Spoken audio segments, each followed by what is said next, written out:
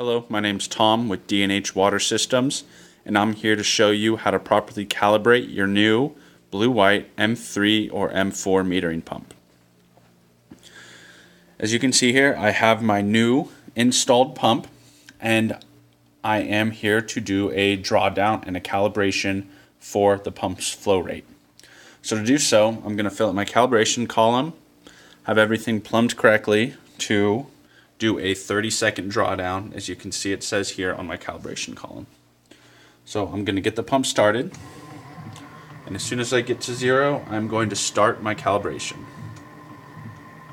0. So I have a timer going for 30 seconds right here. I'm going to take note of the feed rate that my pump is going at, which is 5.72 gallons an hour.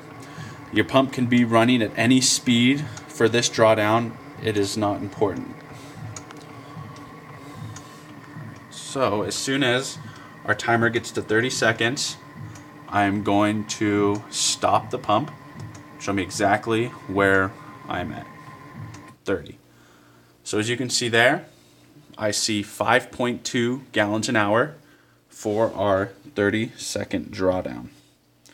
So over here, I'm going to go to my formula, which as you can see here is my drawdown number over my displayed number.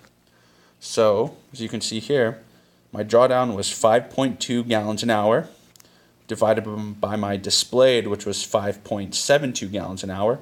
I divide them and I get 0.91.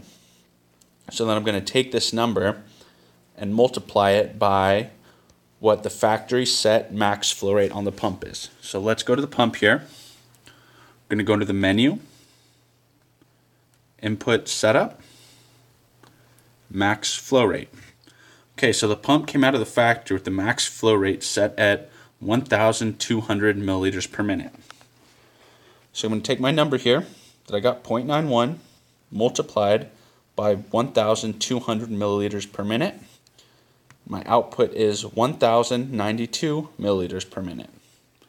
So just like that, I'm going to go over here, back to this, 1,092 milliliters per minute, and I'm going to press enter. And now my pump is calibrated. To double check that, as you can notice, nothing has changed since we did the drawdown. If I put the pump back into action, boom, it's telling me that I'm pumping exactly 5.2 gallons per hour, which was perfectly measured in our previous drawdown.